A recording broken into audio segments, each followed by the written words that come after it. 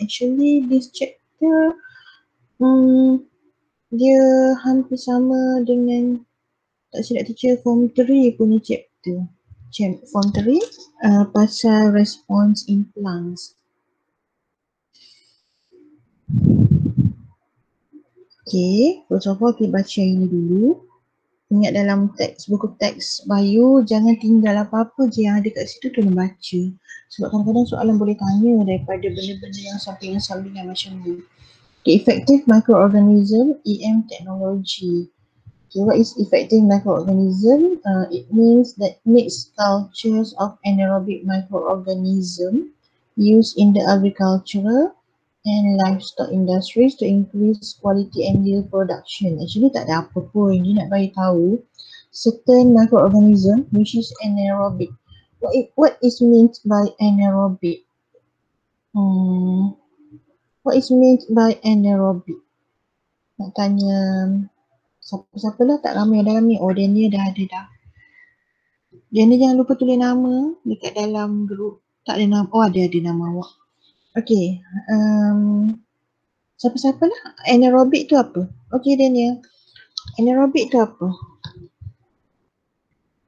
Anaerobic microorganism. Last year dah belajar pasal aerobic dengan anaerobic. So what is anaerobic? What is anaerobic?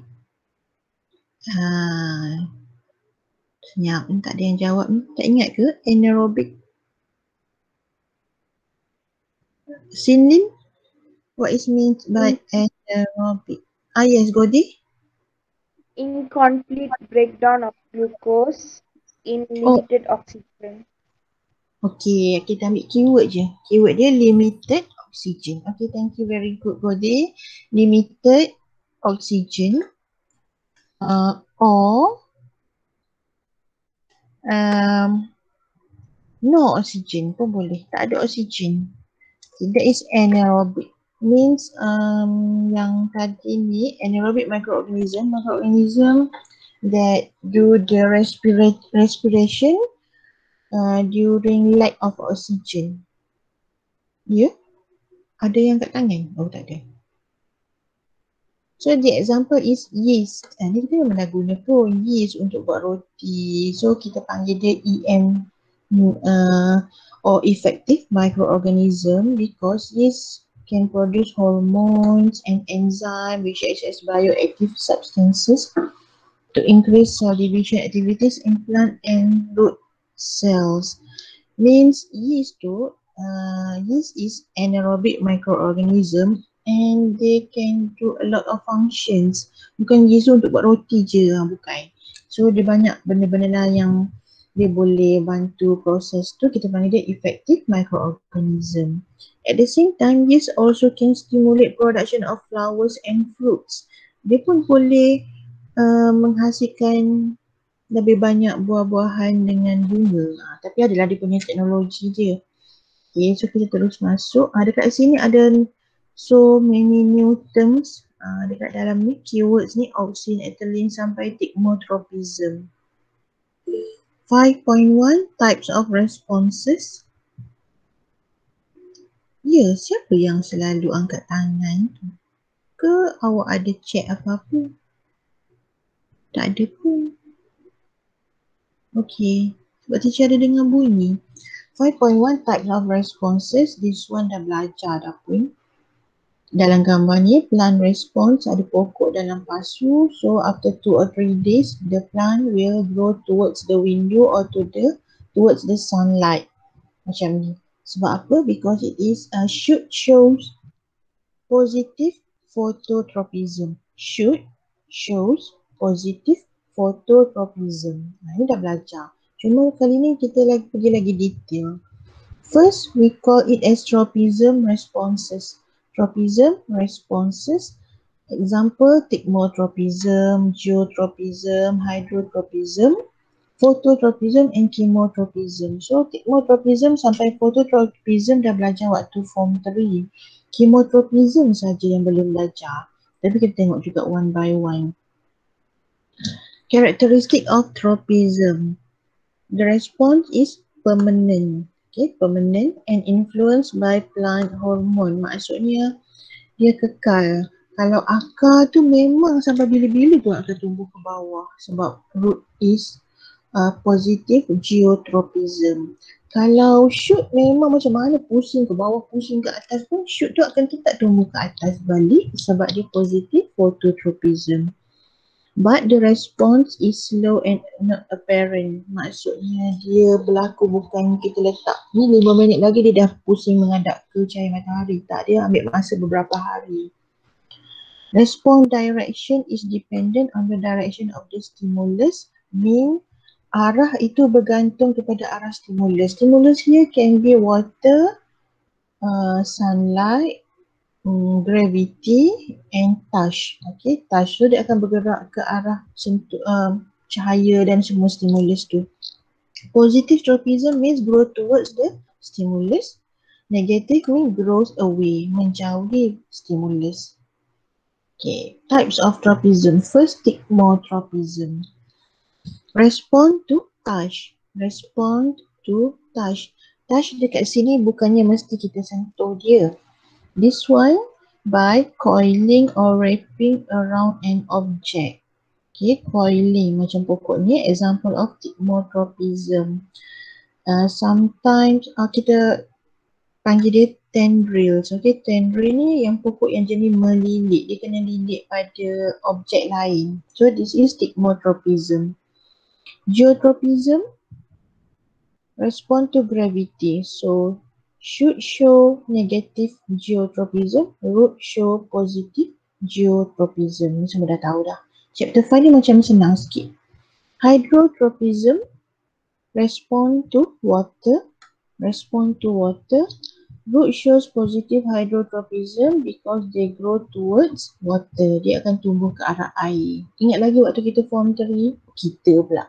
Awak form 3, teacher ajar awak dulu kita buat eksperimen yang guna green bean, tauge. Kita letak dekat atas petri dish, dekat dalam almari, dekat tepi tingkap, dalam box. Itu semua untuk tengok tropism. Phototropism, hydrotropism and geotropism. Next, phototropism responds to light. Tak semestinya sunlight, light lain pun boleh. Should show positive phototropism because they go towards light. Okay, ni pun dah tahu. Ini yang baru, chemotropism. Respond to chemical. Okay, respond to chemical. Chemical here tak semestinya bahan kimia yang daripada macam yang berbahaya ke, bukan. Kalau tengok kat sini, awak tengok chemotropism or chemical tu awak fikir kena sembuh racun ke, kena sembuh ubat-ubat ke, bukan. Tengok sini, root shows positive chemotropism because they go towards mineral salts. So mineral salts are chemical here. Chemical kat sini contohnya mineral salt. Example dia ada chloride, ada potassium, kalium. So kita panggil dia chemical. So root shows positive chemotropism. Akar akan tumbuh ke bawah sebab ada air dan sebab ada mineral salt. Kita panggil dia positive chemotropism. But sometimes maksudnya dia tak macam gravity. Kalau gravity root mesti positive geotropism. Tapi untuk chemical ni dia boleh jadi positif, boleh jadi negatif. So in the other situation, root shows negative chemotropism when they grow away from chemical like poison. Maksudnya kalau ada racun dalam tanah tu, akar tu akan tumbuh menjauhi. Nested responses. This one nested responses. Characteristic, not all nested responses are growth responses. Kalau nested macam pokok semalu tu kan bila kita sentuh dia tertutup. Okay, itu bukan growth responses. Macam shoot dengan root, dia tumbuh ke arah air, ke arah cahaya sebab dia nak tumbuh, nak membesar, nak grow. Tapi nested movement ni bukan. Quicker, lagi cepat. And more apparent compared to tropism response. Maksudnya kita sentuh je dia tu tertutup. Itu untuk Mimosa pudica example. Why they need nested responses? Intended for survival, untuk protect from enemy, untuk dapat nutrient, itu nested responses. Example, photonesty. Okay, ini benda baru yang tak belajar lagi sebelum ni. Photonesty. Photonesty. So, flower petals engage in photonesty as a response to light. Kalau awak jenis suka tanam pokok kat rumah, rose Jepun, they open when during the day or when get or receive maximum sunlight. Contohnya jiran sebelah rumah cikgu, dia banyak tanam pokok ni, rose Jepun. Dia kata kita kena tanda. Sebab kita tak tahu bila waktu pagi atau malam dia tertutup, dia kuncup, kita tak tahu yang pokok tu sebenarnya bunga rose dia warna apa. Dia pun tak ingat sebab dia jual. Dia jenis yang jual. So tengah hari pukul 11, 12, 1 macam tu baru dia akan buka dia punya kelopak macam ni. Waktu malam dia tutup. Bukan tutup macam ni, kadang tutup terus. Tak nampak dia punya colour. Ini namanya photonesty. Dia respon bila ada cahaya. Seismonesty. Seismonesty macam pokok Mimosa pudica. Okay. Stimulus such as shock, touch, wind and raindrops. Maksudnya pokok ni bukan kita sentuh je dia akan tertutup. Kalau hujan lebat sangat kena air dekat daun dia pun dia boleh tertutup. Angin kuat sangat pun dia boleh tertutup.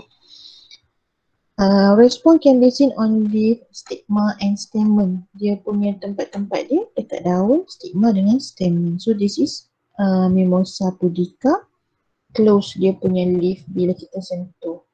Next, Nyctinesty. Ini susah sikit. Ni semua benda baru. Teacher pun tak pernah belajar dulu tau. Circadian rhythm that respond toward the onset of darkness.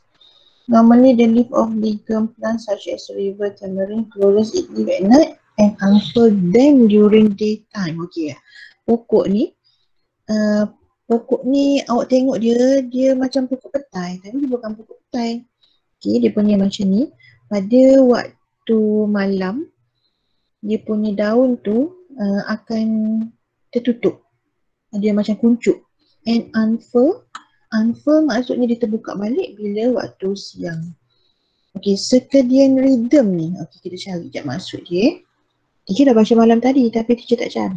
Dia. Circadian rhythm. Okay, dah keluar dah. Saya pun dengar. Kan? Toing, teacher dengar. Tapi tak tahu apa. Okay, circadian rhythm. Circadian rhythm tadi yang dalam ayat tadi maksud dia natural internal process that regulate the sleep-wake cycle. Maksudnya dalam BM dia yang siang dengan malam tu lah kan, dalam 24 hours. So dia boleh bagi apa nak cakap efek pada pokok. Okay, pokok tu waktu malam dia kuncup, waktu siang dia terbuka balik daun. Okay, thermonesty. Thermo ni temperature. Kalau thermo mean temperature. So ini contohnya pokok bunga tulip. Ini banyak dekat Holland, dekat Belanda. Open when there is an increase in temperature and close when temperature drops. Ini pun sama juga kelopak dia. Bila panas atau suhu tinggi dia akan terbuka macam ni. Bila suhu turun dia akan tertutup. Dia macam nak sama dengan yang photonesty sikit. Tapi photo ni dia nak sunlight. Untuk thermo ni dia lebih pada temperature. Okay, next, stigmonesty. This one we have learned during form 3. Example, Venus flytrap. Pokok apa nama BM dia, pokok perangkap lalat. This one respond towards vibration. Actually vibration tu bila macam lalat masuk kan dia macam vibrate macam tu. So dia akan tutup dia punya kelopak ni. Then dia akan absorb nutrient daripada insect. Macam hari tu teacher ada hantar gambar dekat group kan, jari kita pun kalau kita letak dia boleh gigit. Tapi dia tak adalah ni dan kadang-kadang boleh lupa. Okay, habis 5.1. 5.2 phytohormone. 5.2 phytohormones. Okay, teacher terus pergi pada meanings dia. Maksudnya pokok dia pun ada hormon dan hormon-hormon dekat pokok tu kita panggil dia phytohormone. Plant hormones are chemical substances, stimulate and coordinate responses in plants at low concentration. Mean plant need hormone in low concentration, so dia boleh bagi respon. Contoh, grow towards light. Kenapa pokok dia punya shoot grow towards light? Sebenarnya dia relate dengan hormon. So example of hormone here, opsin, gibberellin, cytokinin, abscisic acid and ethylene. Dulu waktu KBSM cuma belajar opsin dengan ethylene. Tapi sekarang awak kena belajar lagi 3 nama hormon yang baru. Ada banyak sangat function dan kerana kalau boleh cubalah hafal. Kalau tak boleh sangat pun at least satu hormon tu hafal lah 1 atau 2 function. Sebab ada banyak kan. Each ni ada 6, 5, 7 function. Ingat 1 atau 2 pun dah cukup. Nak hafal semua macam-macam tak mungkin. So first opsin, ini the most important function of opsin. Functional in phototropism and geotropism. Stimulate development of apical dominance in shoot and root and stimulate growth and elongation in root and shoot cells. Opsin ni sangat penting untuk bantu shoot dengan root grow towards sunlight or gravity and water. Then also stimulate development of apical dominance ni maksudnya dia membantu pertumbuhan akar dan pucuk pokok tu. And stimulate growth and elongation tu membantu pokok tu sel-sel dia dekat shoot dengan root tu memanjang. Jadi saya ulang, dia opsin ni dia membantu sel-sel in shoot and root of the plant to grow or to become longer. Okay, yang lain-lain ni teacher harap boleh baca sendiri je lah kot. Kalau ada meaning yang tak faham ke, awak boleh tanya kemudian. Teacher tak baca semua, teacher ambil yang paling penting. Okay, gibberellin stimulate growth and elongation in the stem cell, stimulate development of leaf, flower and fruit, stimulate development and germination of seed. Teacher rasa boleh baca semua ni. Dia banyak untuk pertumbuhan, untuk pemandangan sel dan untuk pembesaran daun, pokok, bunga dengan buah. Okay, cytokinin stimulate division and elongation of root and stem cell, lebih kurang macam opsin juga untuk pertumbuhan akar dengan stem. This one stimulate seed germination. Okay, awak baca juga semua. Abscisic acid, ni lain sikit. Inhibit growth of plant, membantukan pertumbuhan pokok. Okey, kenapa pula tadi nak suruh tumbuh sekarang inhibit? Inhibit tu maksudnya mengurangkan pertumbuhan pokok. Maksudnya macam kita lah. Kita ada growth hormone. Hormon untuk kita tinggi, untuk kita membesar. Tapi kalau hormon tu dah banyak sangat, thyroxine akan stop production of growth hormone in certain situation. Kita tak boleh hasilkan banyak-banyak. Ada sampai satu masa dia akan stop. Sebab kalau dia uncontrolled, itu yang jadi gigantism. Gigantism, ingat kan? Gigantism ni orang yang macam tinggi dia melampau. Kalau tengok Tamendra tu dah tinggi, ini 2 kali ganda Tamendra contoh. So kita tak naklah tinggi melampau kan, dia nak jadi pelik kan. Jadi kita perlukan growth hormone tapi ada limit dia. So plant pun sama juga. So sebab tu ada abscisic acid. Next, ethylene. Ini penting.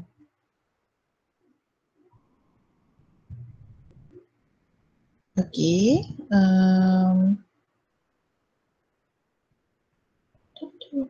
Pelik betul lah, asyik ada bunyi-bunyi. Okay. Ethylene. The most important hormones are opsin and ethylene tau. 2 hormon yang paling penting. Hormon lain tu pun penting tapi kalau soalan SPM yang dulu banyak tanya pasal opsin dan ethylene. Stimulate ripening in fruit, senescence process in plants, abscission of leaf and fruit. Okey, yang ini paling penting sekali, dia untuk bagi buah tu cepat masak. Senescence process. Okey, apa ni senescence process ni? Teacher pun sama-sama belajar dengan awak tau. Bukannya sebab benda ni benda baru. Senescence process in plant. Kita cari sama-sama.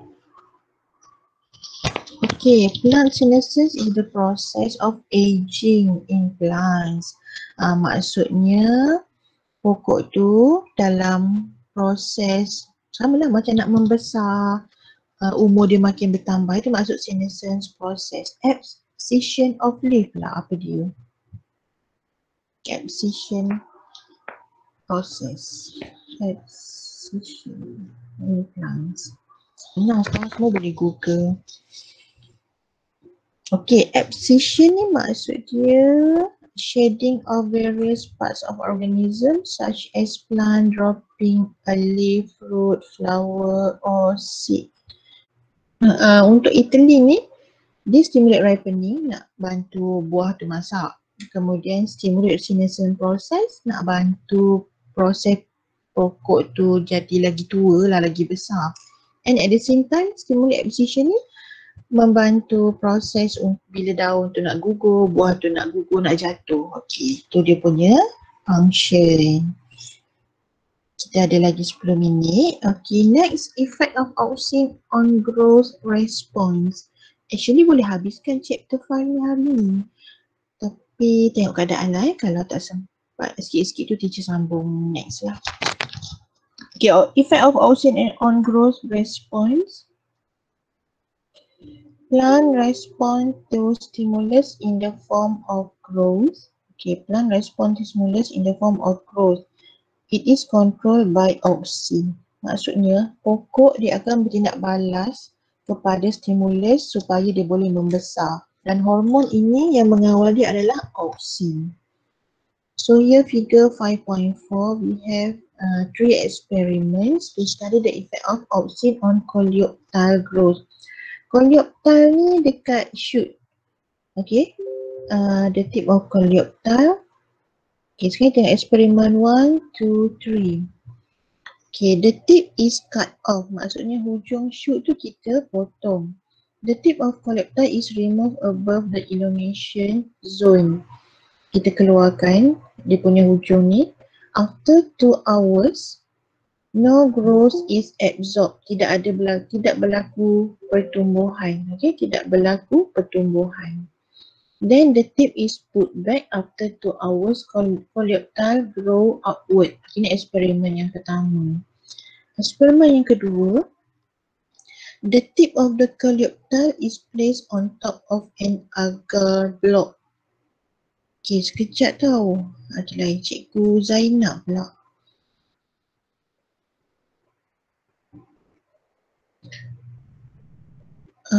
Cikgu Zainab minta link Google Meet. Kejap ya. Kita sekarang tengah Google Meet tapi Cikgu Zainab minta supaya bagi link kelas yang tengah on ni dekat dia. Dia nak hantar kat PPD. Kalau tiba-tiba ada PPD masuk ke apa, buat tak tahu je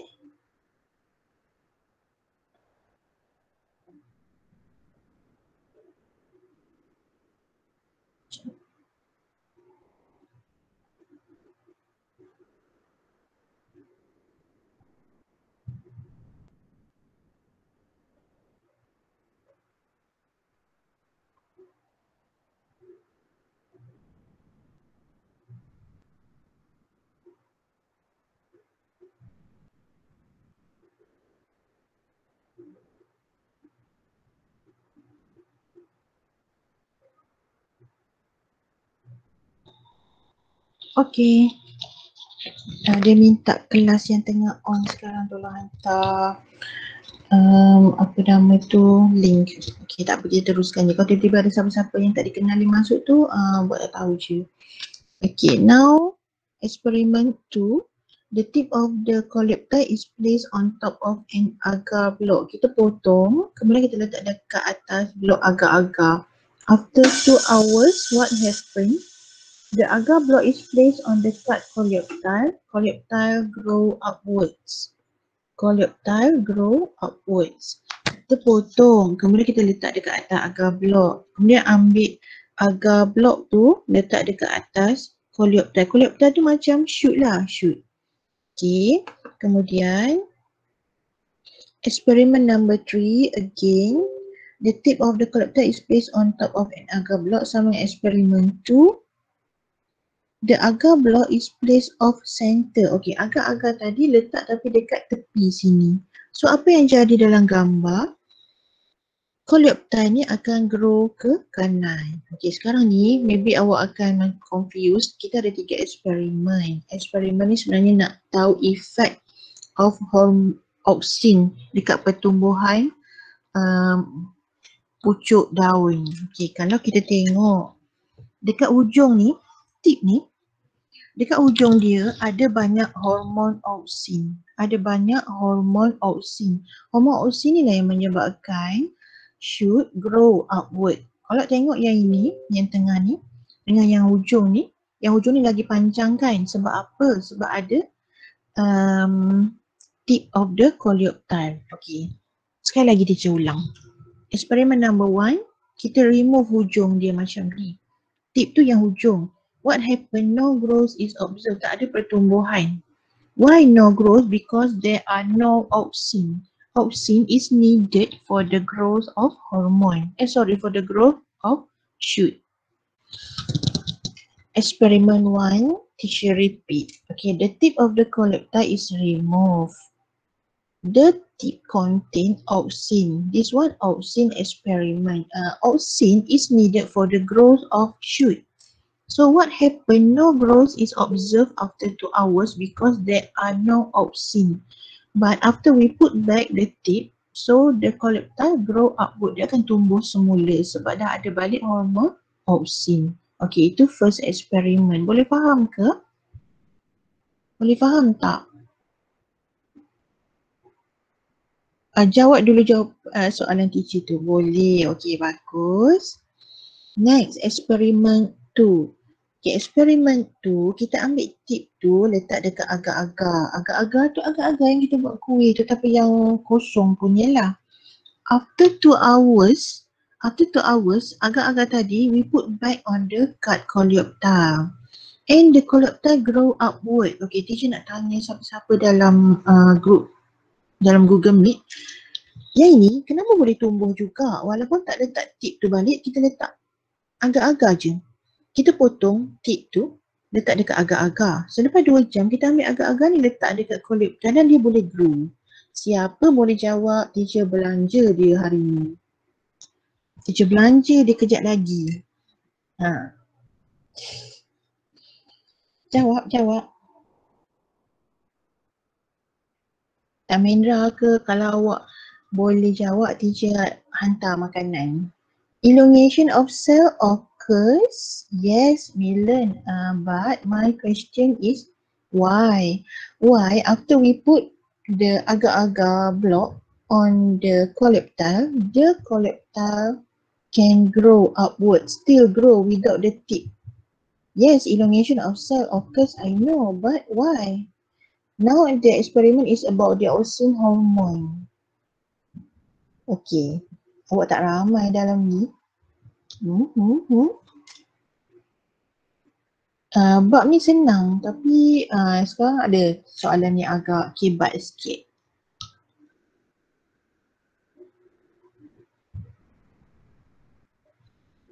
Okay, teacher tunggu ni. Teacher ulang balik soalan I repeat the question. Experiment 1, okay, no problem. Experiment 2, we cut the tip, ujung pucuk.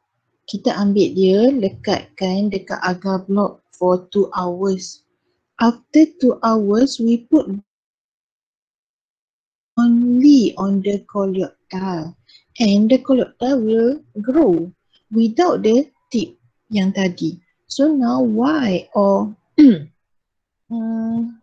how the coleoptile can grow without the tip but with the agar block?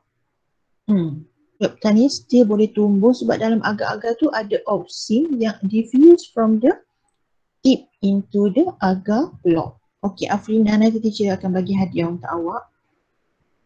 Bagi alamat dekat teacher. Nanti nak buat delivery. Okay, last experiment 3. Experiment 3. The tip is cut off and placed on the top of an agar block. Same with experiment 2. After 2 hours, again we put the agar block on the coleoptile. But now, off center, sengit sebelah kiri. So apa jadi? Coleoptile also grow but curve, dia tumbuh ke kanan.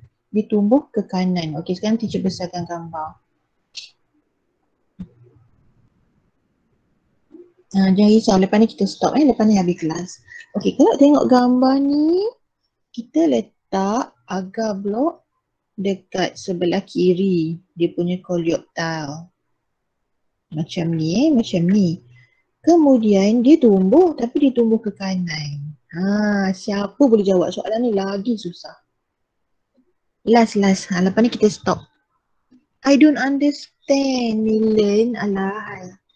Milan tak faham Teacher explain experiment 3 first. Okay, bila kita letak agar block dekat sini, in the agar block there are auxin. Auxin tu datang daripada mana? Auxin comes from the tip ni yang kita potong ni, Milan. Dalam ni ada auxin diffuse into the agar block. Then we put back the agar block on the coleoptile without the tip. But there are still a growth there because the agar contain auxin from the tip. Okay, now why the coleoptile growth is curved or bent to the right? Because auxin ada dekat sebelah sini.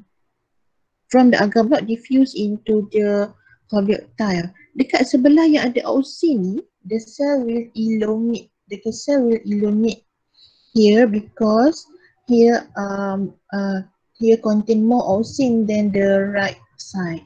So dia akan grow lebih panjang, so dia akan bengkok ke kanan. Okay, untuk Milan, teacher ulang semula eksperimen 2. Nampak macam senang tapi susah teacher tak boleh tinggal yang bahagian ni sebab dia selalu keluar dalam exam paper 1. Okay, eksperimen 2, we have coleoptile. Coleoptile ni macam pucuk pada daun lah atau pokok lah kan. Pada hujung dia. Kita ambil dia punya hujung ni, kita potong yang bulat separuh ni. Dan kita letak dia dekat atas agar-agar. Agar-agar tahu kan. So dalam ni ada auxin. Auxin ni dia punya function for growth. Auxin pula. Auxin daripada sini akan diffuse dalam agar block. Then after 2 hours, we put back the agar block on the coleoptile. Kita letak balik agar-agar ni atas ni. Tapi yang dia punya hujung ni tak letak. Dan dia still boleh grow. Dia jadi tinggi sebab dalam agar block ni ada auxin yang menyebabkan sel ni elongate. Tapi dia elongate naik ke atas ni sekata. Sebab kita letak agar-agar ni dekat tengah-tengah. Tapi untuk yang bawah, kenapa dia jadi bengkok ke kanan? Sebab kita letak di sebelah kiri, left side. So, only the cells at the left side will grow or elongate. So, dia akan grow ke kanan atau become curve. Okay.